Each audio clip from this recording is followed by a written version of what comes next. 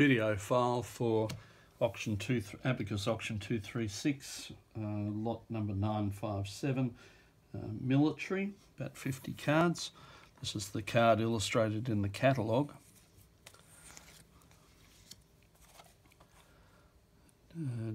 French trenches from the look of it, rather nice, with the wooden support there and no mud.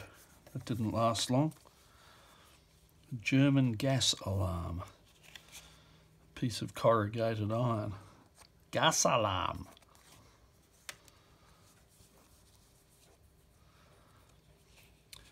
The camp of the Australian soldiers before the pyramids.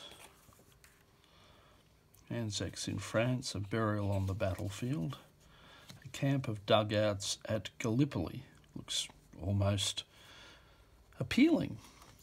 Bombardment of Lowestoft in England. One damn thing after another. Poor old Kaiser.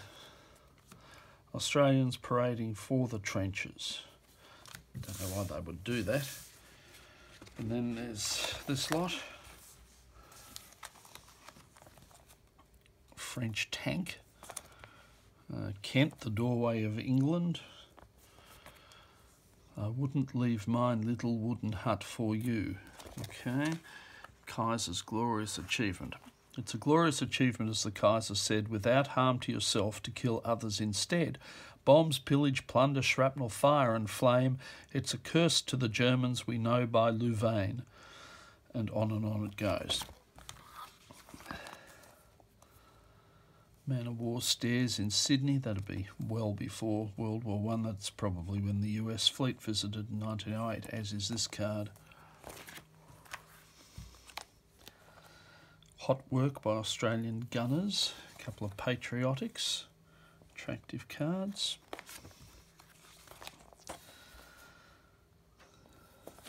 Bit of humour. Loading a trench mortar. Anzacs in France, off to the trenches. Australian heavy gun at work. Well, if you knows of a better owl, go to it. Yes. Au revoir, he says.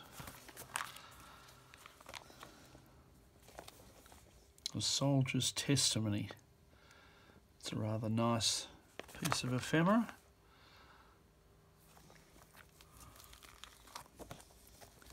Nice silk.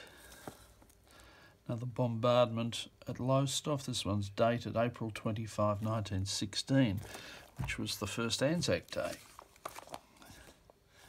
That's a bit grim. Two of them. Horrible. And there's the midget submarine in Sydney Harbour. Japanese card from the 1905 Franco-Japanese War. It's got a fault there.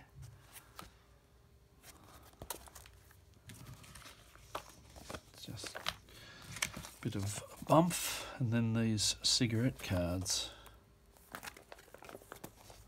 War incidents,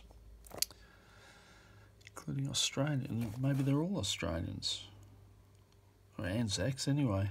Yeah, good.